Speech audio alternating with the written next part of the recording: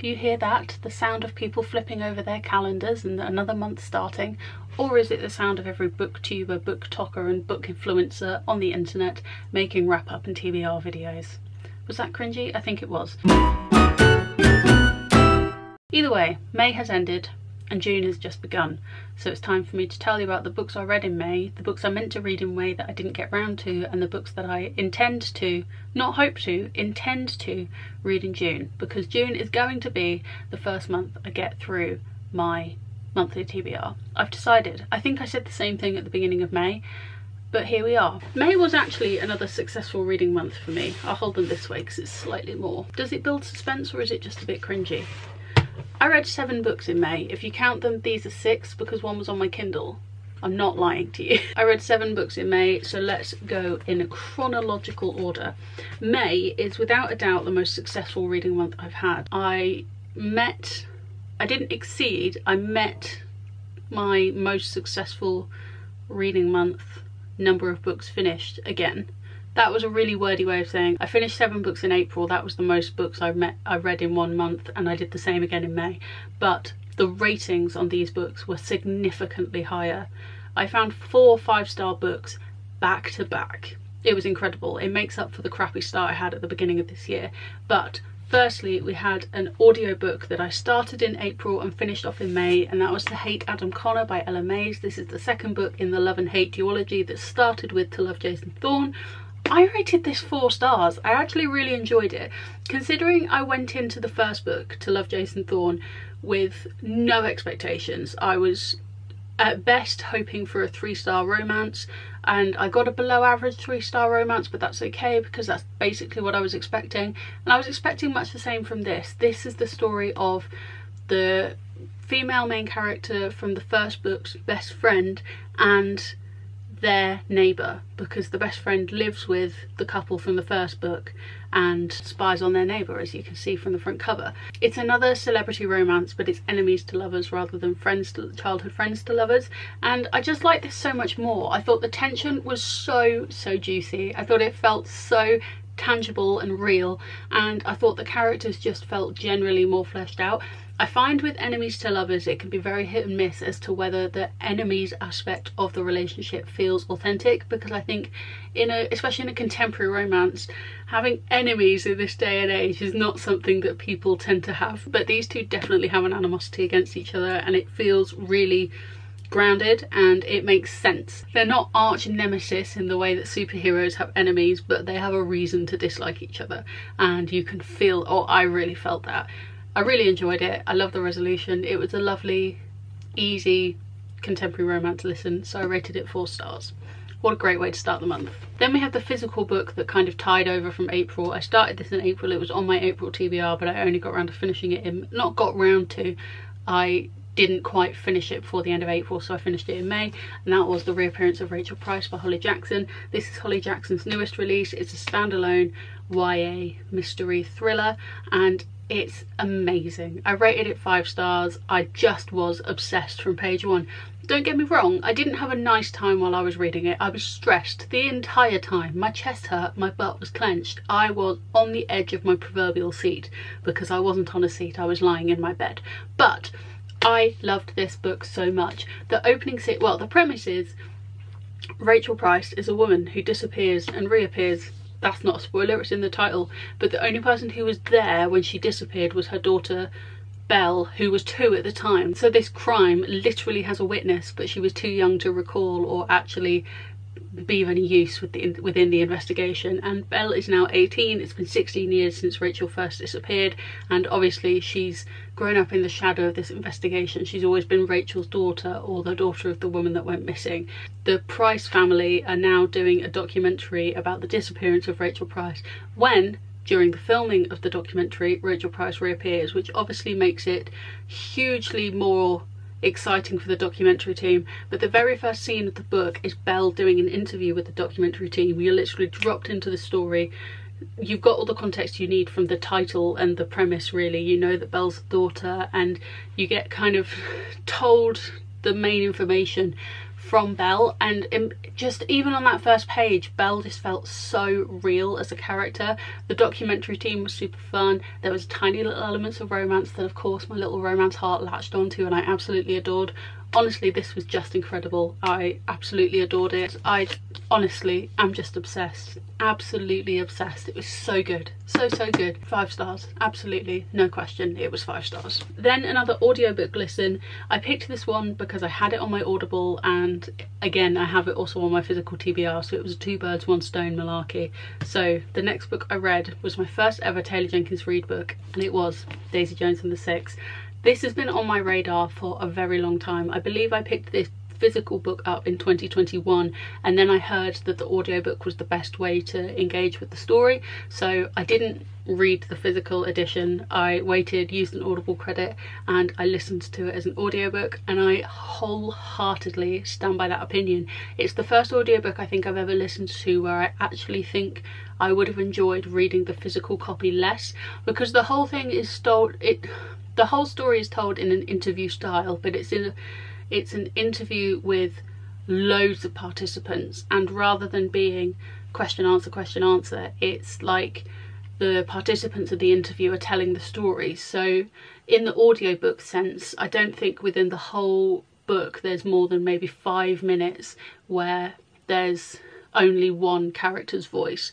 Quite often it's one sentence or one paragraph, and then the character changes all the time, and I think reading that physically would have been quite disjointed, whereas listening to that as an audio book, it felt real. It genuinely felt like I was listening to a documentary. It's a full cast audiobook, so every character has their own voice actor, and it was done so impeccably well. It had so much heart. I often had to remind myself that this wasn't a non-fiction documentary. It was incredibly intelligently written literary fiction, and I don't normally like literary fiction, but this tackled some really heavy topics as well as being fun and about a band and music in the 70s. So it was super fun. I need to find out whether the show is worth watching in comparison to the book, because I've heard good things about the show, but I've only ever heard incredible things about the book. I put this book on my list of all-time favourite books. I have a list on my phone of my go-to favourite books, and this book has been added to that list. Obviously I rated it 5 stars. It's become one of my favourite books of all time, so I don't know if watching the show is just going to be a letdown. Please do let me know if you have read the book and watched the show, whether it's worth watching the show in the comments, or whether it's one I should give a miss. Daisy Jones and the Six, 5 stars, no question. Then we have my Kindle read for the month. This is another one that was on my April TBR, and I only started reading this because I was co-reading another book by listening to the audiobook on Audible and reading the physical book, but I was also listening to the audiobook of Daisy Jones and the Six on Audible, and I didn't like switching between 2 audiobooks on the same platform. Normally if I'm co-reading and listening to an audiobook, I'm doing one on Spotify and one on Audible, but I didn't like switching between the 2 books on Audible because I listened to them at different speeds, which sounds really petty, but having to remember to change it every time was really inconvenient, especially when I was driving, and then I realised I was listening to one book too fast or one book too slow, and it annoyed me. So I was like, okay, I'm just going to power through, finish Daisy Jones and the Six, and then I'll go back to co-reading once I've done that, so I'm only listening to 1 book on Audible. So I needed a physical book to read whilst I was finishing off this audiobook. So I decided to turn to my Kindle, and I picked up Funny Story by Emily Henry, which was a new release that came out in April, so it was on my April TBR. So I was only reading it 1 month late, and I absolutely adored it. I read the whole thing in a week, which is really fast for me. I just loved Emily Henry's writing. I like that she walks the line between literary fiction and contemporary romance really evenly.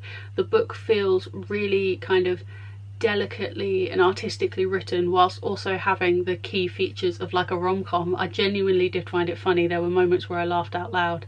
You can always tell that I'm really enjoying a book when my husband can figure it out, because I have quite the resting bitch face. So normally when I'm reading a book he has to go, "You having a nice time?" But with this one he knew I was having a nice time. There was no question about it.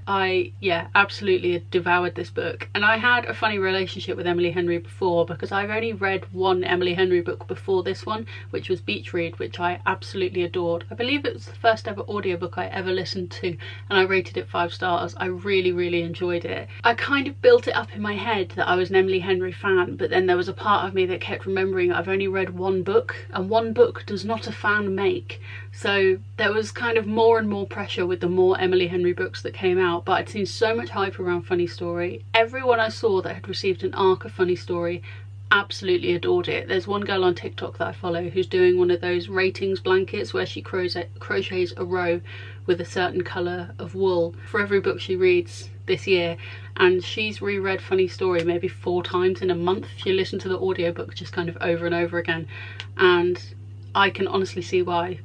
This was so much, it was fun, but it was kind of hard-hitting at the same time. There was kind of deeper issues going on, which is I think something that Henry's really good at, but also the whole situation was absolutely ridiculous because the protagonist Daphne, her fiance, has gone on his stag do, and his childhood best friend Petra has confessed that she's in love with him whilst also having a boyfriend. So Petra and Peter, the exes, run off together, and Daphne has no choice because she's upped her whole life to move back to Peter's hometown. She has a job, but she has nowhere to live, so she ends up moving in with her ex-fiance's new girlfriend's ex-boyfriend, Miles. So Daphne and Miles end up living together, both hot off the back of this breakup. They're both moping, they're both feeling pretty sorry for themselves. They don't actually communicate or talk to each other at all in the first few months of living together, but then they start to build up a little relationship, and it was just so much fun. It was so much fun to watch them get to know each other and fall in love, and I loved it. I loved it so much. So that became the 3rd book in my 5-star streak.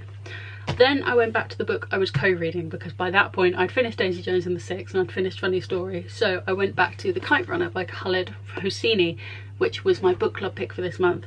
The premise of my book club, if you aren't familiar, is that when my husband and I got married, we asked our guests to gift us a copy of their favourite book, and in an endeavour to read them all, I set up this book club, which in reality is generally just me, and we take it in turns each month to choose a book from the wedding library, and I read them and he doesn't. This was my husband's pick, and I was intimidated by this because this is a modern classic, no question. This book came out in 2003, so it's only 20 years old, which is very modern in terms of classics, but it was that literary, historical, heavy topic that I was intimidated by.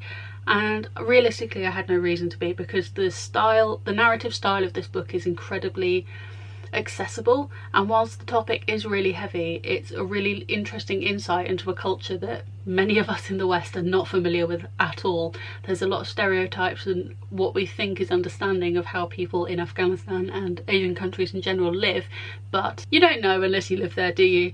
So it was really insightful. It was really interesting, but also it was really well told. It was an incredibly sad story, but it wasn't the protagonist that had the super sad story, so that was a really interesting perspective. But there was also really interesting takes on privilege and classism and sexism, and it was genuinely a really interesting and enjoyable isn't the right word. It was a really important read, but I didn't have a good time while I was reading it. It's a bit like The Reappearance of Rachel Price, where I didn't enjoy reading the book, but it was definitely 5 stars. Except this one's more important than The Reappearance of Rachel Price. I understand why this is a modern classic. It's definitely made its cultural markers, and I thoroughly recommend it. But again, I also thoroughly recommend the audiobook because it is narrated by the author himself, so you get the authentic accents and the authentic pronunciations of all the Afghan words that otherwise, if you're anything like me, you would have had no idea how to pronounce. So I thoroughly enjoyed co-reading this one, and I also rated this 5 stars, very unexpectedly, but undoubtedly 5 stars. Then on to the last 2 books. I started reading this one just before I went to Comic-Con last weekend. In this last week of the month, I set myself this little challenge where I was going to try and finish my monthly TBR in the remaining days before the month ended. So I ended up trying to read, let's call it 5.5 books in 4 days. Spoilers, I was unsuccessful, but the next book I finished was Enid Blyton's The Famous Five, the 5th book in the Famous Five series, which is like a subsidiary of the Wedding Book Club because my mum gave us a box set of the Famous Five books as part of her wedding gift to us, and rather than reading 10 Famous Five books back to back, I've decided to read one a month. So in the 5th month of the year I read the 5th book in the series, which was Five Go Off in a Caravan. I rated it 3 stars. It was fine. It was a little bit slow and a bit bland in places, but it's a children's book that was originally written in the 1940s, and I'm a 27-year-old woman living in 2024, so I'm not the target market. It was a palate cleanser. I managed to finish most of it in an afternoon when I started doing my binge reading to try and finish my TBR. So it got that binge reading off to a good start, because I managed to read like 160 pages of this in one sitting, not in one sitting, in one afternoon. It was 3 stars. It broke my 5-star streak, but in a way it was the best way to break my 5-star streak, because I knew it was never going to be 5 stars. Rather than choosing a book because I think I'm going to love it and being disappointed by it, I'm glad I had a book that I knew I would rate 3 stars. I hope that makes sense. My battery light is flashing, but we're just going to see how far we can get. So when I started this challenge to try and finish my monthly TBR in the last 4 days of the month, because I did want to try and give myself longer, but shock horror, I didn't do that. I did the maths and I needed to read just short of 500 pages a day to be able to finish my challenge on time. Except I don't think I've ever read that much in a day, not even when I was on my honeymoon and I literally did nothing but read all day. But it did mean that I read more in those last 4 days of the month than I traditionally would have. So I did manage to squeeze in, call it 1.5 books, but I managed to finish one more book before the end of the month, and that was my first Illumicrate read of the year. I've been getting the Illumicrate subscription for about 9 months now, and I just haven't got round to making them a priority on my TBR at all this year. So this is the first one I've read so far, and unfortunately it was incredibly disappointing. The book was To Gaze Upon Wicked Gods by Molly X Chang. I rated it 2 stars. I've heard that there's controversy about this book, and I don't really understand why, because I've not seen any of this controversy online, and whenever I try to Google it I can't find anything. There's talks about colonialism, but I feel like the colonialism is very well declared in this book, so I've not looked into it. Well, I have tried to look into it. I can't find anything to tell me more about why this is controversial, but I read it anyway. I co-read this by listening to the audiobook on Spotify, and I'm glad I did, because again, this is another book that's based in a culture that I am obviously not part of. This is a fantasy book where the main character and the nation she lives in is inspired by ancient China, or like a semi-historical China. There's aspects of China in this book, and there's elements of the Chinese language within the book, and having the audiobook meant that again I got the authentic pronunciation of those, and some of those words are written in this book in the Chinese characters, which I obviously can't read, so it was nice to hear those and actually kind of feel a little bit more immersed in the story. But that's just about where the enjoyment ends, because while the premise of this was really cool, I don't think the execution was very well done. The writing style felt very tell not show, and that made the speech feel incredibly inauthentic to me. It felt like, you know, in an ad on TV when someone is trying to make something part of a conversation, but there's no way to authentically make that ad part of a conversation, so it sounds really staged. The whole world building feels like a staged ad. The world building just wasn't very well done, and there were elements of it that were trying to be integrated into the speech, but it wasn't very well done, and all round the world just didn't feel built at all. It all felt very surface level. And then I saw a really interesting review on Storygraph actually that said the kind of antagonists within this book is the historical China is attacked from a veil in the sky by a futuristic Roman Empire, but there's no reason for them to be Roman. There's nothing that characterises them as Romans other than the fact that their surname is Augustus. Like, it sounds a bit Roman Empire-ish, but other than that, the technology is modernised, and it's nothing like the Roman Empire that, you know, we would have learnt about in school, so there was no reason for them to be Roman, and it just didn't quite make sense. Nothing about this quite made sense. And I think the real tell for me is that normally when a book is the first in a series, even if I don't like it, I will read the whole series, because there's a part of me that just wants to know how it ends. That's why I read the entire Hush Hush series. and I think the average rating I gave those books was maybe 2 stars, optimistically. I did not enjoy that series at all, but there was a tiny part of me that just wondered how it ended. And with this, I just don't care. I just found that I was completely indifferent to the characters. The world building was so flat that I have no interest in saving it. I just don't have any interest in finishing this series at all, and I feel like that's very telling on my opinion of it. So I rated it 2 stars, and that was To Gaze Upon Wicked Gods. So that was the 7 books I did manage to finish in May. With those 7 books, that means that out of my 7 book TBR, only 3 of them were on my TBR. The first 4 books I read this month were not on my TBR. 2 of them were leftovers from books that I started in April, so that makes sense. 2 of them were not, so that makes less sense. I did start reading another book on my physical TBR, and that was The Prospects by Katie Hoffman, which is my Afterlight subscription book. And I started this on the 30th when I was doing my binge reading, and I did get halfway through, but on the night of the last night of the month, on 31st of May, I was 120 odd pages off from actually finishing this book in time. So I have since finished this book, but I didn't finish it in May, so I'll be talking about it in my weekly vlogs if you're interested in watching those, or in my next wrap up. But technically I did finish this, just not in May. So the 3 books that I definitely didn't get around to were the 2 books from my 24 in 2024 list, which were 16 Souls by Rosie Talbot and Radio Silence by Alice Oseman. The way that I'm choosing how I'm reading my 24 in 2024 for this year is I've got one of those spinners set up on my computer, and each month I'm picking 2 to put on my TBR and inevitably not read in most cases. So these will be going back on that list, but I do think I will end up listening to Radio Silence because I used an Audible credit on like an omnibus of 3 of Alice Oseman's books in one Audible book, so I think that's going to be my next audiobook read. So I probably will get around to reading this next month, but it's not on my TBR anymore. And the other book that I didn't get around to reading this month was my new release, and that is Can't Spell to Reason Without T by Rebecca Thorne. I bought this because I thought the edges were stunning, and they are stunning. I mean, just look at them, they're beautiful. But I just ran out of time, so this will be going on my leftover TBR, and hopefully I'll get to it at some point before the end of the year. And then, because this video definitely isn't long enough already, let's have a quick look at my monthly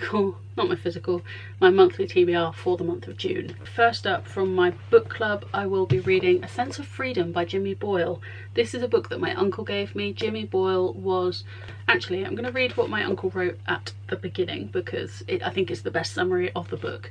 A true story about the most wanted criminal in Scotland who eventually turned his life around. So this is a non-fiction book. This is an original copy from 1982, so I'm very conscious that when I read it I would like the pages to not fall apart. But I think my favourite thing about the book so far, having not started it, is that at the back there is a list of other books that you can order, and all the prices are listed here, and all of the books are £1.50, one of them's 95p, £1.25, £1.75. So, oh, one of them's £2.95. Pregnancy by Gordon Bourne was an expensive one. £5.95 for the 35mm Photographer's Handbook by Julian Calder and John Garrett. But I find that kind of thing really fascinating. Obviously not a book that would have been on my radar if it weren't for this little wedding project book club thing, but either way, it will be my first non-fiction book of the year, and I'm intimidated by it, but I am looking forward to reading it. It wasn't the battery that got me, it was the SD card filling up, so if I'm at a slightly different angle, that is why. For my 24 and 2024 picks for this month, I used the spinner again. I have the footage. My first pick was Guild by Raven Kennedy. I picked this up for £3 in the sale section of the Coventry Waterstones because it has this tiny bit of damage to the spine of the book, but I'm not bothered. I'm a spine breaker anyway, so it doesn't matter. I don't really know anything about this book. Oh, it's something to do with King Midas, so it's a little bit Greek, which we know is one of my favourite things. But I know that the Plated Prisoner series is super popular, and I've been recommended this book from a friend in what I call real life rather than book life on the internet. So that says a lot to me. I've had this on my radar for a really long time, and I feel like it might be dangerous to get into it now because I know this is a 5-book series, so if I really enjoy it, there's 4 more books for me to read, but I'm excited to finally get around to this and finally understand the hype. And then the other book from my 24 in 2024 list was The Book of Two Ways by Jodi Picoult. I have attempted to read this before and I soft DNF'd it, but I think at that point in my reading journey I was still just finding my way into adult fiction. I was kind of just of the age where I preferred YA or new adult, and I was still kind of new to the adult world of fiction, and I think I am more of a broader reader now. It's something to do with Egypt, something to do with archaeology maybe, but I have read another Jodi Picoult book and I did enjoy it, even though it wasn't quite my vibe. So looking forward to reading this one, and I will probably find the audiobook on Spotify or something. Then normally I would include an Illumicrate subscription book in this list, but there's been an issue with the May box, so it's not been delivered in the usual time span, and I think I saw an announcement from Illumicrate that it won't be delivered until after the June box. So I'm going to have a bonus Illumicrate book at some point in my future. However, my Afterlight subscription arrived with no problem. So my Afterlight book that I will be reading this month is One Last Shot by Betty Cailloet. I'm still pronouncing that surname wrong, I'm so sure of it, but I have no idea how to pronounce it. I'm very sorry. This is easy cheesy contemporary romance, I'm hoping. It's set in the backdrop of Italy. It's about a supermodel and a photographer, a fashion photographer, who set up a marriage pact as teenagers, and the notification has just popped up on the female main character's phone. It's kind of one last shot at the only relationship, how did she word it? She realises she has a chance to rekindle the only relationship that ever really made sense. I don't know, it sounds like an easy cheesy romance, and for the summer weather in the UK this just feels like perfect timing, and the end paper artwork seems to all be set in some sort of bakery, and that sounds very exciting to me. I'm really looking forward to reading this one. I think this artwork is just stunning, and the whole thing is wraparound, so it wraps around the spine into this lovely view of the Italian coast, but it also wraps around to the sprayed edges. I'm obsessed with these, absolutely obsessed. Oh yeah, and part of the book club, the Famous 5 book that I'm going to be reading this month is the 6th book in the Famous 5 series, and that is 5 on Kieran Island again. Except I feel like I'm getting really bored with this series now, and now that I have read a couple of these books kind of predominantly in one sitting, my plan is to wait until like the penultimate day of the month and then just sit and binge the whole thing. And I think it would be nice to set aside a day for myself to do nothing but reading, but also to get this done in one go. I think that's going to be my plan going forward with these books. But that's the 5th book on my TBR for June. And then last but not least, we have the new release that's coming out in June that I have pre-ordered. I'm never very good at wording that sentence. The book I've pre-ordered that comes out in June is Not in Love by Ali Hazelwood, and I am so excited for it. I did like Ali Hazelwood's YA debut, and I did like her paranormal debut, but they weren't the 5-star books that I loved with The Love Hypothesis and Love on the Brain. So I'm really excited to get back to the world of Ali Hazelwood's adult STEM contemporary romances. I'm just so excited. I pre-ordered this on my Kindle. I may or may not pick up a physical edition from somewhere like The Works. No promises can be made. I did pick up a physical copy of Funny Story when I was in Sainsbury's the other day because they had this hardback for... Oh, I should have held that up when I was talking about it. Why am I so dumb? Wow. This was £9 in Sainsbury's.